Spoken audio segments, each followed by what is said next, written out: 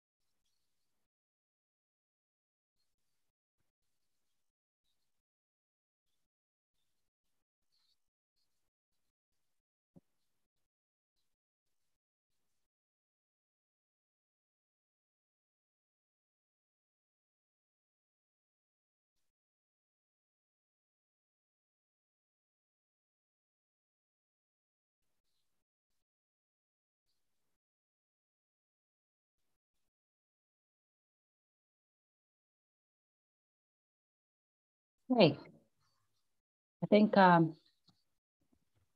it's 9:05, so I think we're gonna get started. Again, good morning for those of you who are joining us from the United States, and good evening for those of you who are joining us from Japan and the other parts of Asia. Welcome to the special session of a Voices from Japan National Security Speaker Series. For those of you who are regulars, you're used to seeing senior Japanese leaders to hear about the thoughts and their perspective on the alliance and the Japanese defense policy. But today I decided to switch it up a little bit and get the perspective from the other side of the Pacific. And we are extremely honored to have General Eric Smith, Assistant Commandant of the U.S. Marine Corps, to join us and share us the perspective of the how his thoughts on how the Marine Force Design 2030 is going, and how the current Russia-Ukraine conflict might have had an impact on how you might do how the Marine Corps would think further about the future force design. As General Smith, really don't need too much of an introduction, but just very quickly, General Smith was commissioned to United States Marine Corps in 1987. He had numerous combat assignments, and as a general officer, he commanded U.S. Marine Corps U.S. Marine Corps Forces Southern Command, 1st Marine Division, and 3rd Marine Expeditionary Force and Marine Corps Combat Element Command of all the United States Marine Corps. And his staff assignment as a general officer includes serving as the director of the Capability Development Directorate, Combat Development and Integration, and senior military assistant to the Deputy Secretary of Defense and the Secretary of Defense, and Deputy Commandant for Combat Development and Integration. So welcome, General Smith. Thank you for joining us this morning. So let me get you started, Eric, with my first question. So as we all know, Force Design 2030 features China prominently as the U.S. strategic competitor and the main country that Marine Corps needs to be designing its force for as it moves forward. Would the ongoing Russia-Ukraine conflict impact the basic construct of the vision in any way? Or would it just reinforce the vision articulated in the Force Design 2030 as the future of Marine Corps? Yuki, first, thank you for the invitation. Ohayou gozaimasu to you, and konbanwa to those who are joining from Japan. And for those who are joining from Japan, or really from anywhere, you really have no better advocate for this alliance than Yuki Tatsumi. Yuki is incredibly tenacious about working to ensure that this alliance stays the strongest alliance that there is, I would argue, on the planet. And so Yuki just came back from Tokyo this morning, maybe 2 hours ago. So she has had no rest from that long 17-hour flight back. And so again, Yuki, thanks for the invitation and for what you do for the Stimson Center, but also for the alliance. The question on Ukraine is fairly simple. I would argue that the National Defense Strategy, both 2018 and 2022, calls our pacing threat China, or calls China our pacing threat. They are, in fact, the fastest runner. And unfortunately, they're also happen to be the fastest runner who is demonstrating malintent right now, declaring the Taiwan Straits as non-international waters, which is physically incorrect, legally incorrect, and incorrect on every other level. So with China as the pacing threat, because of capabilities, but also intent, I would say that we cannot lose sight of the fact that our strategic interests lie in the Pacific, period. Our strategic partnerships are in the Pacific. We are absolutely a NATO country, and we have incredible relationships with our NATO partners and our European partners. But our largest strategic future lies in the Pacific. We, the US and Japan, are both Pacific nations. We are not visitors to the Pacific. We are a Pacific nation. And so what I would say is, as we watch what is happening in the Ukraine and call out what is naked aggression by Russia against the Ukrainians, for which they're paying a price, we'll continue to learn from this war that was started by Russia for no reason, and learn from it. But it doesn't shift the focus from China as our pacing threat. So some small things that we learn from watching the Ukraine is, number one, the individual will of the soldier or the Marine matters. So if you're a Japanese self-defense force, sailor, airman, Marine, in the ARDB, or a US Marine, the individual training, character, will, competence of that individual soldier, that matters. And the Russians are finding that out the hard way, that the Ukrainians are willing to fight for something. as are we, the Americans and the Japanese, our mutual defense treaty and our alliance. The other thing is we're learning that you don't want heavy armor on a battlefield when it can be killed by drones from much longer distances than the tanks can be engaged. And I think also you're learning about long-range fires. Long-range fires are vital, and those things are part of force design, although force design is so much more than a couple of pieces of equipment. When people will say that, well, you probably should relook at force design because of the Ukraine, I would say we should double down on force design because of the Ukraine, because it is reinforcing some messages. And then a final point, and I'll stop. The difference as you look at the shifting fortunes of war between Russia and Ukraine, the Ukraine has a population of 41 million. The United States has a population of 330 million. So anyone who gets an idea that, well, Ukraine may lose ground here or there, we're not Ukraine. And us combined, the US-Japanese alliance with all of our other dozens of allies throughout the Indo-Pacific, yeah, we're not the Ukraine. And those who would attempt to take advantage of any situation would be wise to remember that. You're on mute, Yuki. Thank you. I always forget that.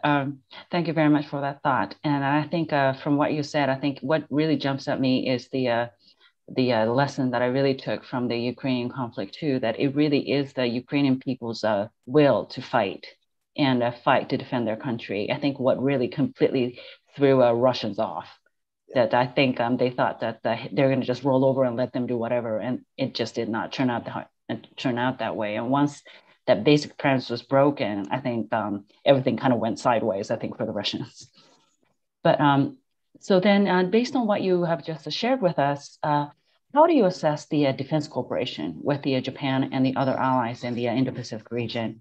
What are, specifically, I guess there's always a room for improvement, even if things are really good. So if you can share with us from your perspective, what are the remaining challenges to overcome, or what are the things that together US and the allies in the region can do? Yeah, Yuki, great question. Here's what I would say. I will assess two things. The US-Japan alliance, which is unique. It's a standalone alliance. And then the broader allied alliance. We just held trilateral talks with South Korea, Japan, and the US. That alliance is vital, right? And again, easy for me to say as an American sitting here, not, well, I am personally invested. My son just left Okinawa. And I have cognizance, responsibility in support of the Commandant, who has the ultimate responsibility for those Marines who are in Japan, in Iwakuni and Okinawa. So I have a vested interest in making sure that our relationships regionally are as strong as they can be. I understand that the challenges with that trilateral alliance between South Korea, Japan, and I read history and I understand it. But when you have a pacing threat like China, who again does things like declares the Taiwan Straits as theirs, as they've done with the South China Sea, it is time for all of us to be as cooperative as our governments can be. Militarily, our alliance with in our interoperability with the Japanese self-defense force, it's as good as it has ever been, and it does get better every day. It gets better through Yamasakura. It gets better through Forest Light. It gets better through RIMPAC. I mean, it gets better when our aircraft are landing on the Izumo. It gets better when there's, General Yamazaki's vision of Japanese self-defense force Ospreys flying wing to wing with U.S. Marine Corps Ospreys. That is a powerful symbol that the Southern Ryukyus are well defended and are to be well defended by us, the alliance. So that relationship gets better every time we do Iron Fist on the coast of the United States. I mean, we just get better every single time. The challenges with this relationship militarily are the same with any relationship, and that is interoperability of command and control. It's sharing of information, which is a lesson from the Ukraine. The secret no foreign has to be replaced by secret, yes, foreign, in the words of General Mattis. We have to share information more openly and more rapidly, which is one of the ways that we were able to declassify things and demonstrate to people what Russia was about to do. And in fact, then they did. We have to do the same and are doing the same with Japan, but we can be better every day. And our interoperability for command control communications, computers, we have to continue to be interoperable. That is a real challenge when each government seeks to build and procure things using their own markets. That's fully understandable. A Japanese product by Mitsubishi Heavy Industries, who's sponsoring this, producing phenomenal products. Boeing producing phenomenal products in the United States. We just have to make sure that those requirements are mutual on both sides of the alliance. So we produce something that can interoperate our computers and our command and control. Regionally, we have tremendous partners with the Australians, with the South Koreans, with the Philippines. We have to make sure that all of us can operate. Just a couple of years ago, we had Filipino Amtraks on a US ship and Japanese Amtraks on a Filipino ship. I mean, that is interoperable, and it gets better every year. So I think there's nothing but goodness on the horizon, but we do have to call out naked aggression, as we've done with Russia and Ukraine. But you got to call it out when you see it happening, which is what's happening in the Indo-Pacific for China when they say things like the Taiwan Straits are closed international traffic. Newsflash, no, they're not. So we'll continue to fly, sail, and train everywhere the law allows, as will our partners. Thank you. And this is going to be my last question to you, and then I will open it up to the rest of those of us who are joining us this morning. And please do use a Q&A box to type in your questions. I'm sorry, I cannot let you do the hand raise, but I cannot see with this many participants on the screen. I cannot keep track. So please do use Q&A box to type in your question. So last but not least, this may be a little bit sensitive. I'm cognizant that some of the retired friends of mine who have worn your uniform in the past before you are joining us this morning. But since Force Design 2030 came out, there has been some public pushback from the community of the retired U.S. Marine Corps leaders. And how would you respond to their criticism? Or I guess the pushback? They're not really being criticizing, but I think they're having a pushback moment over here. Yeah. So if you can just share your thoughts quickly on that, and then I'll move on. Absolutely. Yeah, happy to do it. The Marine Corps leadership, I'll speak for myself, but I can tell you that General Berger, we welcome challenges. I mean, General Berger is a certified planner. The first thing any planner does is question their own assumptions. You question your assumptions every day. And that's what we use our Marine Corps Warfighting Lab for. So we welcome constructive criticism. We welcome constructive ideas and alternatives. We are constantly checking our own homework.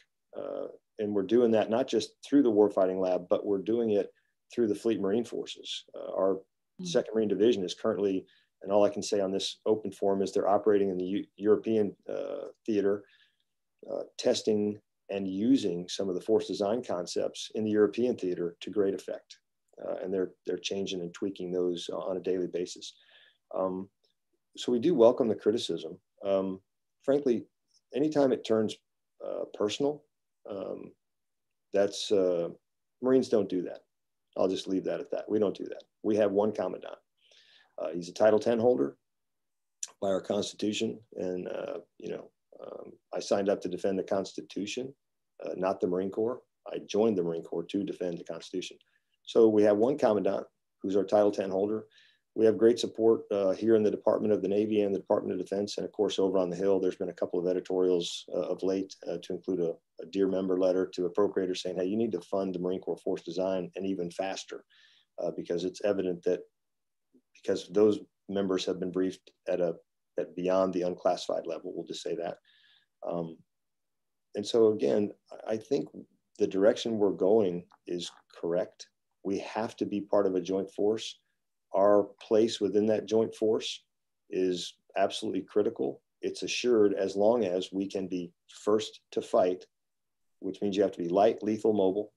Otherwise, you're second in line waiting for strategic transportation. We can't do that. We have to sense and make sense on the battlefield. That's just as important as striking.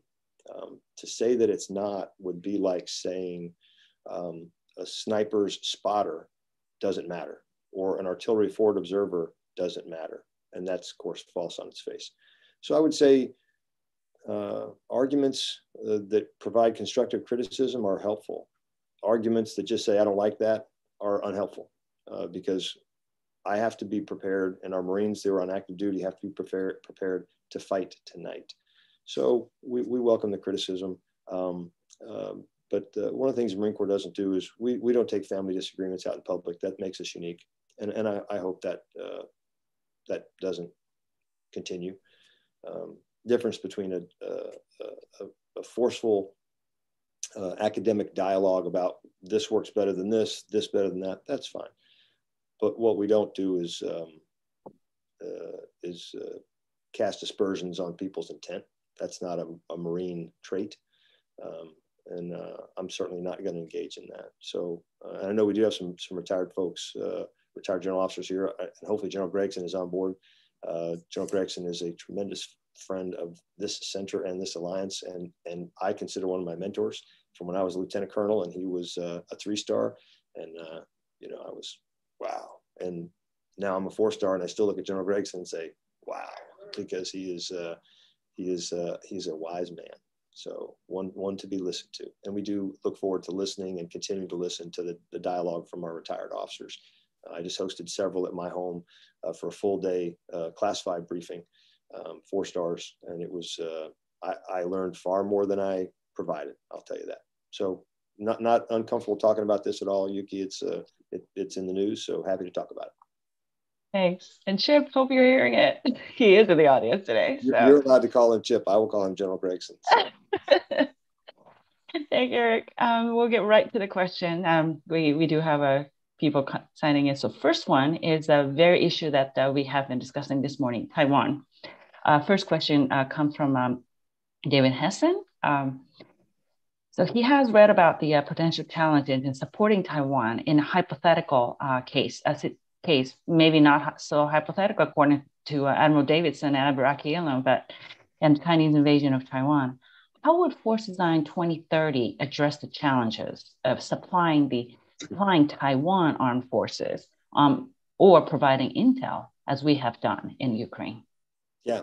So what I would say 2 things. As far as supplying, I think the key, as a individual who, at least I like to think I have strategic thoughts, and I try to look very long term. There's 2 issues on supplying Taiwan. One is at the true geopolitical strategic level, which is beyond the scope of the Marine Corps, and that is defense contracts, ensuring that that the articles needed for the defense of Taiwan are there before anything, any hostilities begin, whether that's missile systems, aircraft, etc. So that has to be supplied as quickly as possible and be on scene, on site before anything would start. Where Force Design really assists is in 2 ways. One, the sense and make sense of what is happening around Taiwan, indications and warning that something is to happen, and to counter the nefarious activities that could come with an attack on Taiwan, to demonstrate what is happening in real time, as opposed to the narrative that is being played out or posted. It'll be a false narrative, but that narrative of why something's happening or what is happening, those Force Design elements, long-range ISR platforms such as the MQ-9A extended range, our Expeditionary Advanced Base Operations, which have long-range sensing capabilities, and our Gator radars, long-range fires capabilities. And all I'll say on this unclassified net is long-range is longer than you think for our capabilities. It's significantly longer than one would think. And being able to be a contact force and also a blunt force to disrupt those early stages of any attack on any ally in the region. You asked about Taiwan, but should should that be a decision that's made. And we have a policy of strategic ambiguity that's been reiterated, but our ability to reach out and lethally strike anyone who would attack allies, partners, if directed by a national command authority, is strong and growing. And then the final point is, it's a concept of horizontal escalation, but because any adversary would choose to focus on this piece of property, doesn't prevent things from happening globally. So the Marine Corps is still a global response force. We're in the European theater now, we're in Central Command now, obviously we're in the Indo-Pacific now.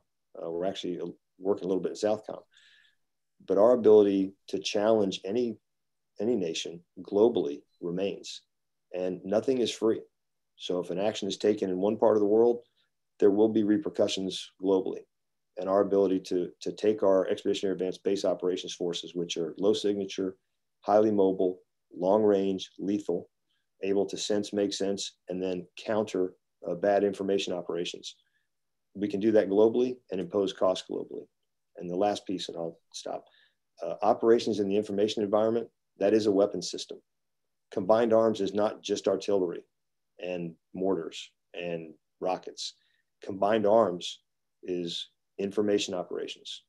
And I think anyone who is keeping up with how information operations is playing out globally understands that is a weapons system, along with cyber and space. It is a weapons system. And we have a pretty good capability there, and it's growing. Thank you. And there has been, relating to that, there are a couple of specific questions focused on the logistics that are envisioned in the Marine Force Design 2030 amongst the audience. So I'll go right. I'll tackle that first. So first question is about how force design requires more logistics, like you said, logistical capabilities than the Marine Corps currently has organically, or that the Navy is able to provide. So how will the Marine Corps incorporate Force Design 2030 until those capabilities, logistical capabilities, become available? Yeah, so great point. One, logistics is the pacing challenge, right? Our pacing challenge. There's a pacing threat, and that's China. Our own pacing challenge is logistics. We don't have the logistics capability to work what we have now. And that's the dirty secret nobody wants to talk about. We cannot rely on big, heavy platforms to be loaded on strategic lift, and with 30 days notice, we can kind of waddle our way in to support. We have to be lighter, more mobile. So we can't do it now. Force design actually makes the problem less, not greater, because it relies on lighter forces, more mobile forces, smaller units still capable of doing the job. The way that you get after it is you pre-position that which you can using our allies and partners to allow us to reposition. And frankly, you can reposition most things, but not lethality. You're going to have to move your missile systems using organic systems, organic US systems, which is why it is so important that, as the commandants testified, we need 31 traditional amphibious ships, 10 big decks, and 21 LPDs. That is part of our logistics hub, our internal logistics hub, when we cannot access military sea lift command, because operating inside the weapons engagement zone of an adversary, we can't bring those ships, which are by definition not warships. We need our own organic capability.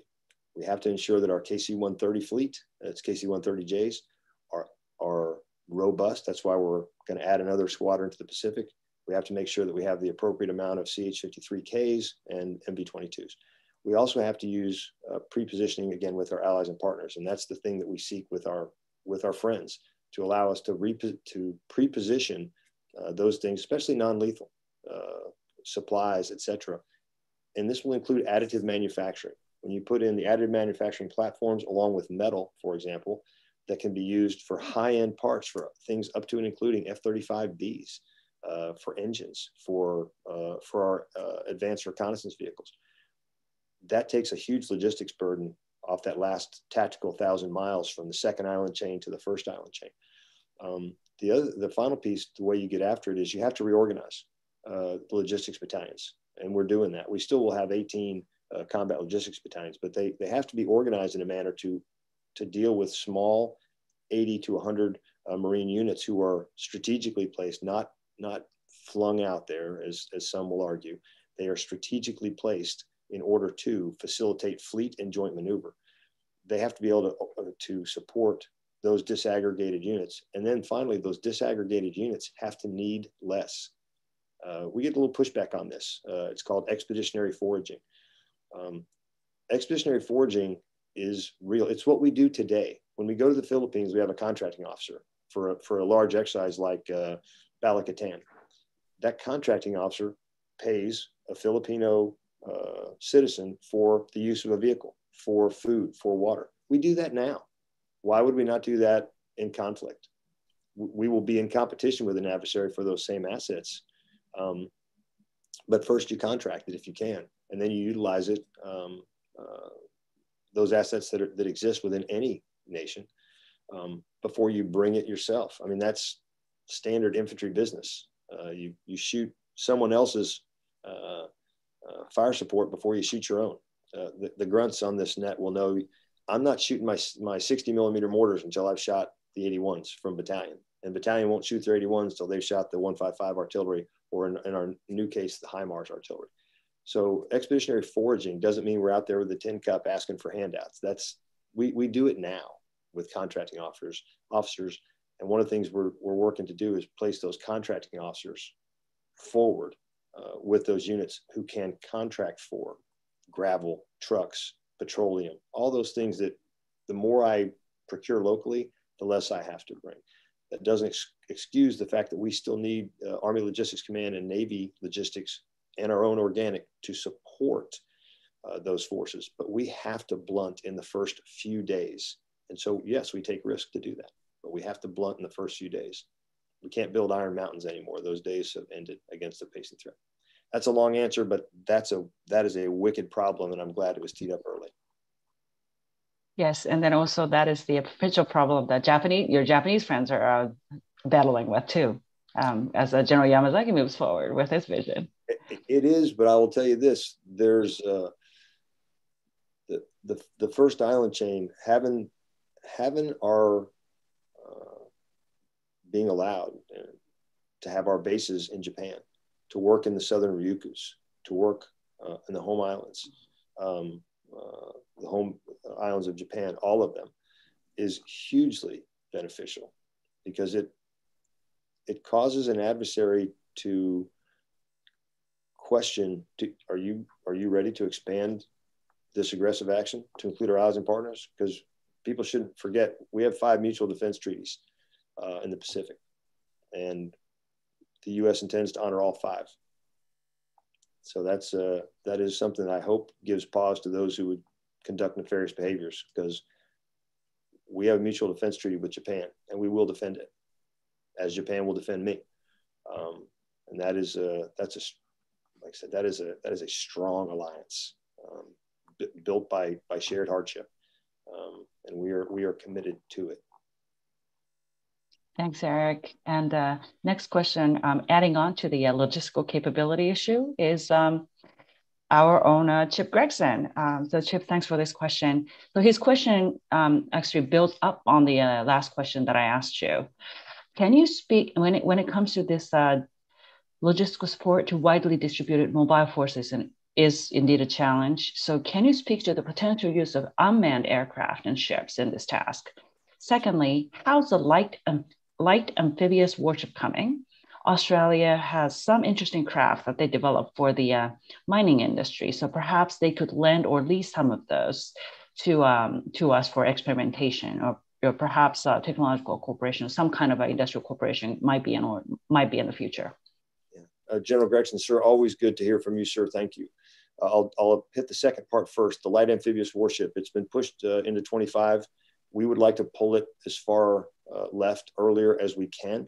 We are committed to procuring up to 35, 31 traditional amphibious ships, and up to 35 light amphibious warships to quickly distribute the Marine littoral regiments to their strategically pre-designated locations. The Navy is also procuring a next generation logistics ship in order to do fast, smaller level logistics.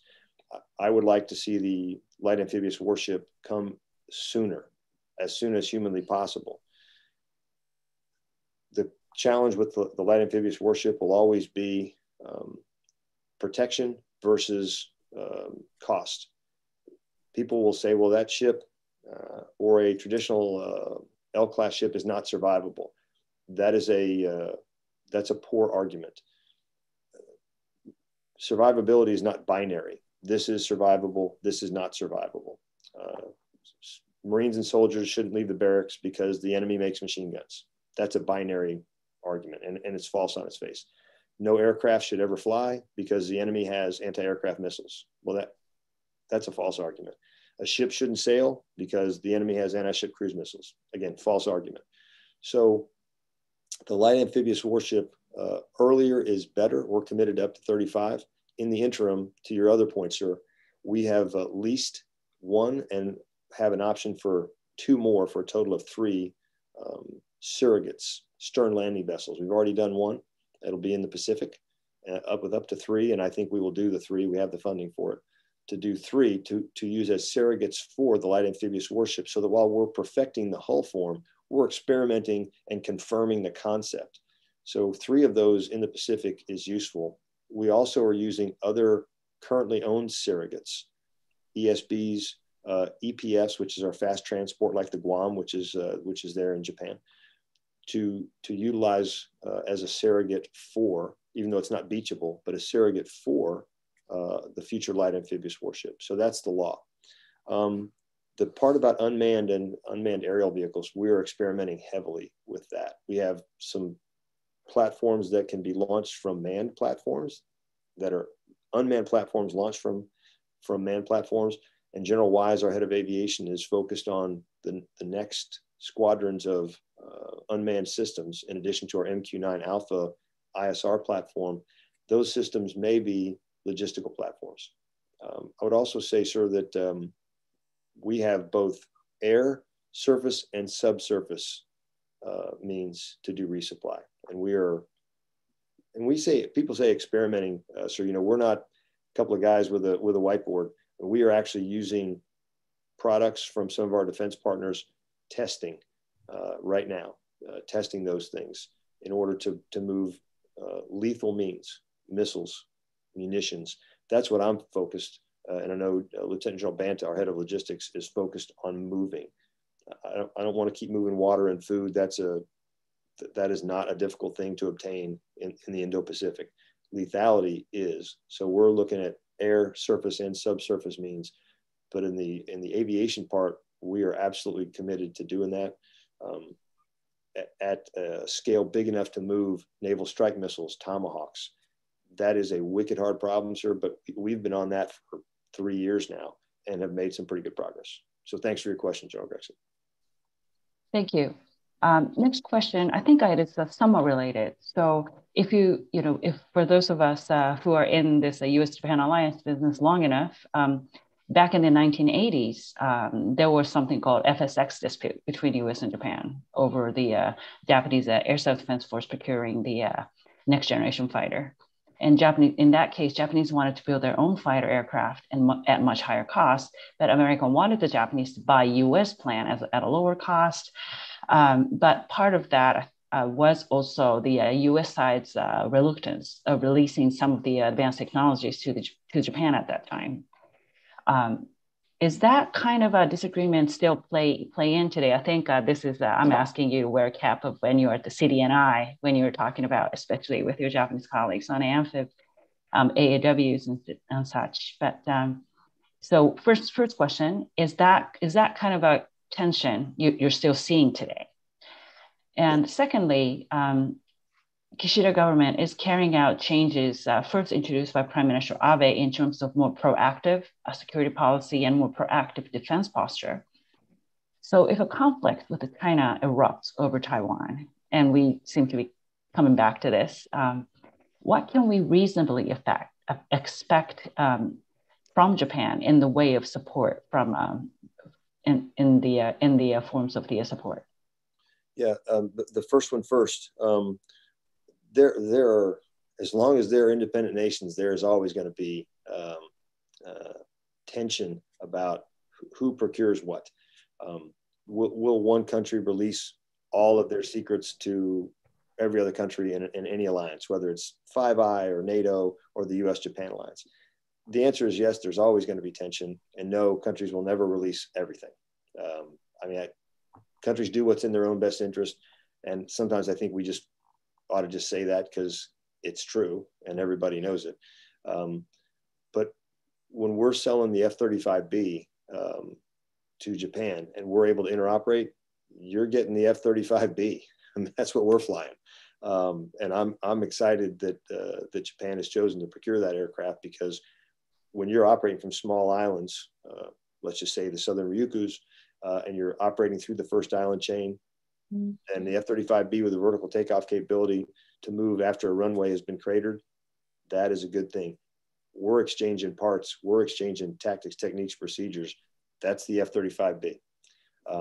So I think any tension is pretty minimal, in that's the F-35. I mean, it's operated off the Izumo. So I don't, and one day may operate off the Kaga. I don't really put much in that. Our HIMARS, your HIMARS, same thing. We can swap systems. ARDB, U.S. Marines, not a lot of, you may have a slightly different radio as long as there's a connector and we can talk. It's about moving data, not about what radio's on your back. So I don't worry terribly about that, to be honest with you.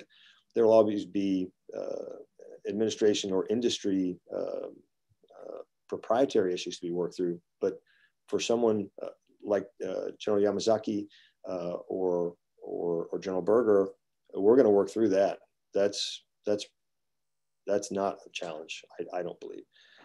Your second part about the defense posture, I certainly wouldn't speak for Secretary Austin or for the president or for Minister Kishida.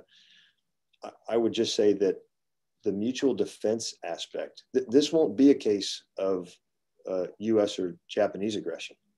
This will be about U.S. and Japan responding to aggression from another country that spills out and hurts us and impacts us. Because that mutual defense treaty means if there is a spilling of something and it hits the Southern Ryukyus, we will respond.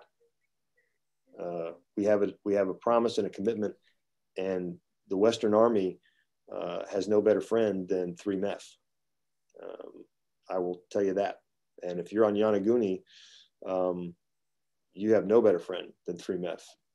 And 3MEF has no better friend than the Western Army in Yonaguni or the ARDB or General Yamazaki. That defense treaty is, we always use words, cornerstone, ironclad. That defense treaty is inviolable. And people should remember that, because aggression, as we've seen in Ukraine, has unintended consequences and tends to spill out beyond where it was intended to go. People should be mindful of that, because that defense treaty with Japan, inviolable. And there's give or take 17 or so thousand U.S. Marines in 3MEF, along with their counterparts in the 15th Brigade at Naha and the ARDB, and they are ready to fight. Thank you. Thanks for that.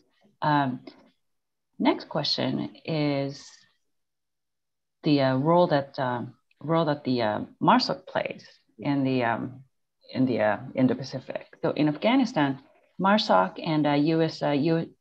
Army SOC had split the responsibility kind of geographically. Under SOFPAC, do you see a stronger participation by MARSOC in the various training exercise and focus on certain geographic areas shared with Army side? I think that is. Yeah, so I just talked to Jim Glenn, who just left MARSOC, Major General Glenn, and now Major General Trollinger. Matt Trollinger is in charge of MARSOC.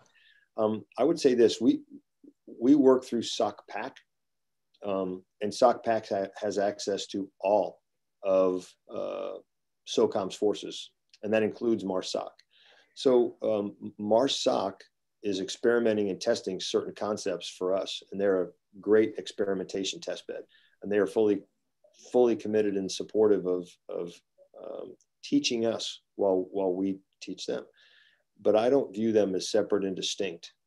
They are all part of SOCOM. So SOCPAC, the TSOC through whom we work, has access to those forces and is using MARSOC forces in the Indo-Pacific.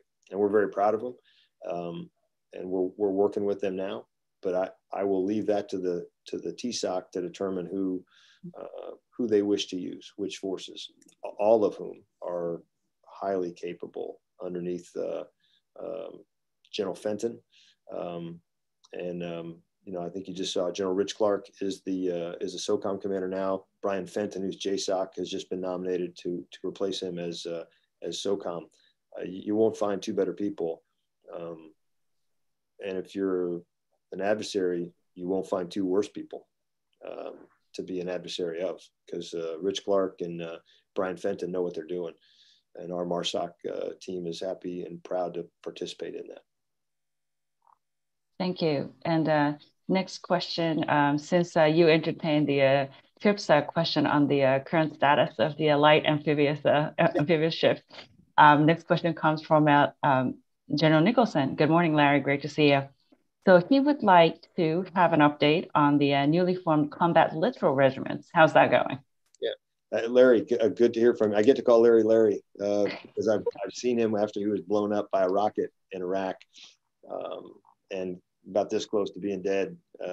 And for those on the net that don't know, General Nixon, a former 3MEF commander, and like General Gregson, fully committed to this alliance. But Lieutenant General Nicholson, after being literally this close to being killed by a 120 millimeter rocket, very, very badly wounded, September 14th of 2004, by Christmas of 2004, he was back in Iraq fighting again. That is, we would call that tough as woodpecker lips. And there's no translation for that, Yumi. I don't know how to do that. But that's hard as steel. So Larry, good to hear from you. And we hope you and Debbie are well. The Littoral Regiment, we formed 3rd Marine Littoral Regiment. And I think the biggest thing to remind everyone of is we didn't build new units. We simply modified units we had. In the Pacific, we have 3rd Marine Regiment in Hawaii, which has just been transformed into 3rd Marine Littoral Regiment. We have 4th and 12th Marine Regiments currently on Okinawa, and those will be transformed, just changed, reorganized. But they're the same units, the 4th MLR and 12th MLR. That unit is already exercised and will exercise both in Valiant Shield and in RIMPAC and other exercises across the Pacific with our Australian partners, our Korean partners, our Japanese partners. What it brings to us using things like our TPS-80 Gator radar and our Nemesis, Navy Marine Expeditionary Ship Interdiction System, which is kind of think HIMARS on steroids. They already have some of those capabilities. Some will be introduced in 23. They've got more mobility. They're task organized. I think the key is they are task organized. They live in their assigned deployable units now. There's no, they are task organized. So if people say, well, the Marine Corps has a MAGTF concept. Yes, we do.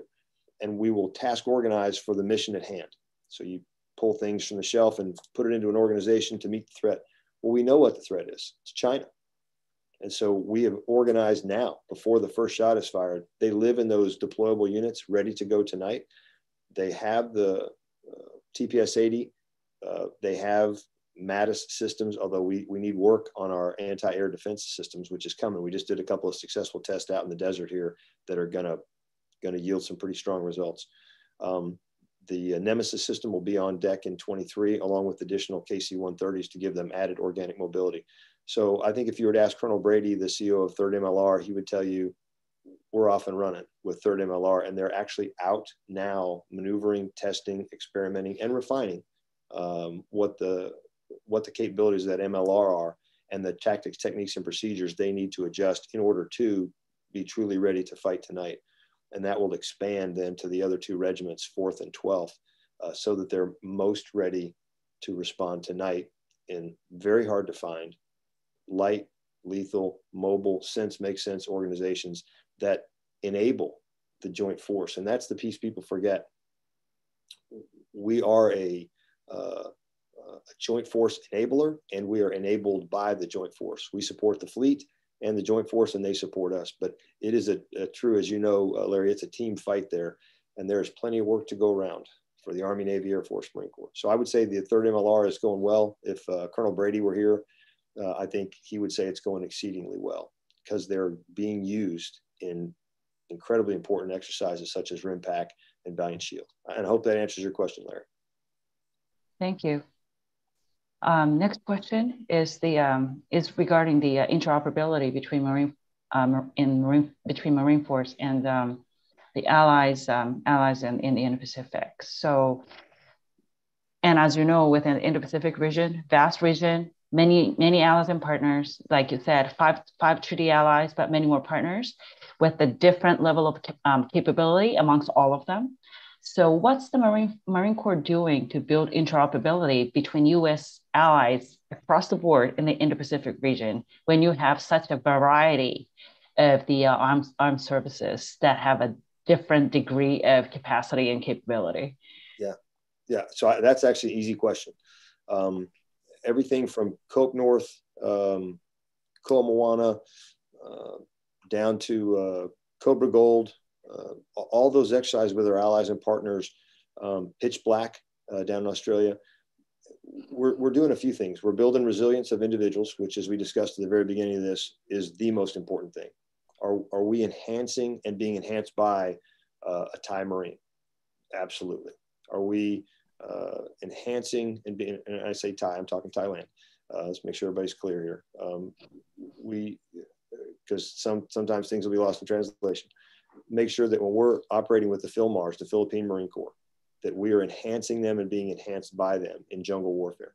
That's where it starts, at the individual soldier, Marine, sailor, airman level. And then when you don't have equipment that is interoperable, you learn to interoperate. And those are different things. And you use tactics, techniques, procedures to overcome challenges between your radio and my radio, between the way that your vehicle moves and the way my vehicle moves. They have different mobility thresholds. Okay, as long as I know that going forward through something like Balikatan, then I can interoperate with you, even if those vehicles are not interoperable. But you have to do that every single year, or twice a year in some cases. But you have to do that because the Marines, the soldiers, the airmen, they change. They do their enlistment and then they move on. So it's a new batch of soldiers. So sometimes I think for most senior leaders who will say, well, I don't see steady progress. Well, right. You may not, because it's a different set of players every single year. And so we do have to go back to basics, reaffirm our commitment to the individual soldier, sailor, airman, Marine, and their capabilities. And then once you get that ground level requirement capability nailed down, then you move.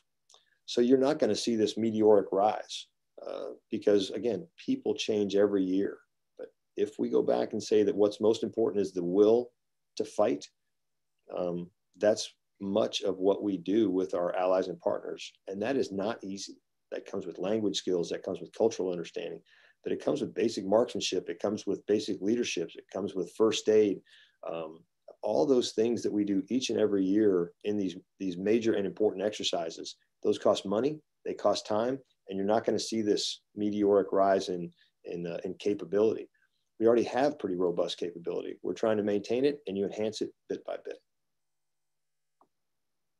Thank you. We're this conversation is rapidly coming to a closure. We only have 5 minutes. That's unfortunate. I could do this all day. I know we could. Particular topic, force design, but with this particular partner, Japan. Right, exactly. But maybe we'll carry that afterwards. But anyway, last question comes from the NPR SOE Bureau. So hardening and dispersal of military assets are sometimes described as a part of the response to missile threats. And it's part of the very important part of the force protection and force resiliency as well. So how are these efforts progressing in comparison to what forces then call for, especially on Okinawa? How to deal with the constraints like limited space and the need to limit the U.S.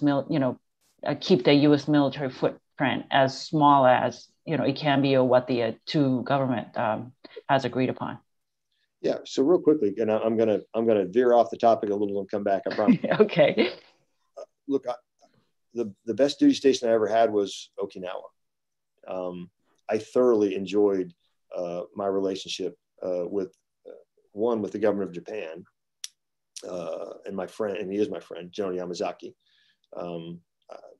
No finer leader available. And there's so many other general officers and admirals within the Japanese self-defense force that I won't even start naming because we would consume the last 5 minutes. So I thoroughly enjoyed that relationship. I also enjoyed my relationship with the prefectural government of Okinawa, with Governor Tamaki.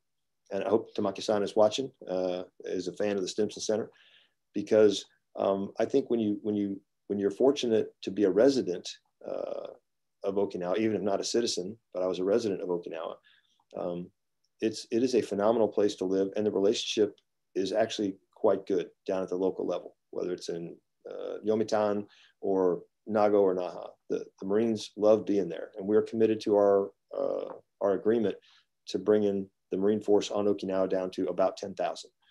So we're committed. We'll do that. The Japanese government has been incredibly helpful on defraying those costs for the United States to move those forces throughout the Pacific, mostly to Guam and Hawaii. So what I would say on Okinawa, when you harden things in Japan, Okinawa, Guam, hardening is one thing. Dispersal is more important than hardening. I would also remind those who are perhaps not our friends who are watching that things like Futenma, and then ultimately the Futenma replacement facility, those are United Nations bases as well. And they fly a UN flag. People should remember that. That is I won't say that's a shield, but that's something for adversaries to remember. That's not a US and a Japan base only. That is a United Nations base. And it flies the UN flag. So shout out and reminder to those who would do nefarious things about those bases. So we need to harden them for multiple reasons. We need to harden them for environmental concerns. Obviously, we don't want anything spilling, fuel, firefighting foam. That's unacceptable to all of us. You harden them so that if an attack comes against our ally, Japan, or against our ally, the Philippines, or our own territory, Guam, you can absorb those initial attacks and then immediately respond. Ideally, you respond simultaneously. The dispersal is more important. I would say a light amphibious warship, or let's just take a helicopter carrier, an LHA, that moves about 450 to 500 miles a day. I mean, that is a difficult target to hit. It is certainly more difficult to hit than a stationary airbase. So I think the dispersal of units, constantly having them out, constantly having them on the move, constantly having them disperse with other allies and partners, should an adversary choose to strike them, you have immediately escalated to bring in multiple allies. And that is an unwise course of action, because now you're not having a spat or a fight with the United States. You're having a fight with all of us who are here in those 5 mutual defense treaties. So hardening is very important. Underground fuel tanks, revetments, bunkers, resilient communications things, fiber optic cables, all those are very important for any base, to include base security, right? Meaning unauthorized drone flights, which are just incredibly dangerous. Drones bumping into civilian and military aircraft is going to cause deaths on the ground. That's why drones should never be flown over any US or Japanese base. I won't speak for the Japanese government, but a US base, you cannot fly a drone over the top. Even if you want a picture, just ask, we'll give you a picture. But don't enter into airspace where you could collide with the military aircraft, which could then crash in a place we don't want it to. Small reminder to those who are drone pilots, please put that word out. It's we're not hiding anything. We just don't want airplanes to bump. But when you protect that base, fences, airspace, that is also part of resilience. And then you focus on dispersal. You have to have those units not there, which also adds to the about 10,000. And the reason it's about 10,000 is because we have hundreds and often thousands of Marines who are assigned to Okinawa are always off the island, out with our allies and partners, Thailand, Australia, the Philippines, and we want to stay there. We want to stay off of the island because in Korea, great training, but also makes it harder for an adversary to keep track of where we are at any given time. So hardening, important, constant, dispersal, more important. Long answer. I know we're over by a minute, Yuki, but that's a really important one. And I did want to remind people of how much the Marines really do enjoy being privileged to be residents of Japan, both Iwakuni and Okinawa. Best duty station I've ever had, and would love to go back. As a pure tourist, just to see the goodness that is Kyoto, Tokyo, and then obviously Okinawa, Yonaguni. That is on my retirement list. Probably first place I'm going when I retire, and I'm going back to see my friends in Japan, throughout Japan, from the Ryukyus up into to Honshu. I think your sentiment is really well shared with Chip and Larry and the whoever was in between about their time in Okinawa. I'm pretty sure, and I hope your son had a great time in Okinawa as well. Although he was there during the COVID restrictions, so he actually I feel bad about that. He spent 3 years seeing his wife. He asked to extend. Of course, the Marine Corps said, "Hey, we need you to go to recruiting duty." So he is on recruiting duty in Texas, but he wanted to extend for another 3 years, despite the lockdowns that all of us went through. Well, hopefully he'll be able to return to Okinawa, and this time under less restriction with the pandemic, and then he can really enjoy what you enjoyed. So that's the plan. That's the plan. Well, this hour quickly came to an end. Thank you, Eric, so much for joining us and share thoughts. Very insightful, very helpful, and very appreciate your candor, despite that this is a public domain, public information domain. I really, really appreciate that. And I hope to stay in touch and welcome you back next time, perhaps in some in-person event. And that will be a lot more fun than me seeing you across the screen. Yuki-san, domo arigatou gozaimashita. じゃあまた。Thank you very much.